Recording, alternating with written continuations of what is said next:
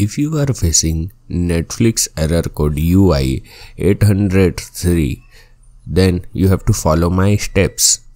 Just you have to turn off your Wi-Fi and you have to use mobile internet instead of Wi-Fi in your TV or computer. So in order to use mobile internet instead of Wi-Fi, you have to turn on Wi-Fi hotspot on your phone. In the same way, you have to turn on Wi-Fi hotspot in your TV or computer. Now you have to open Netflix on TV and you have to reset or sign out. Basically, you have to log in again.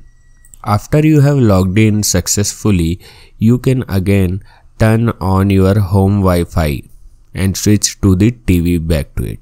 So if you got really help by this video, then you can subscribe my YouTube gaming channel Born to Play Games. Okay, तब तक के लिए जय हिंद, वंदे मातरम, जय India, okay, bye bye.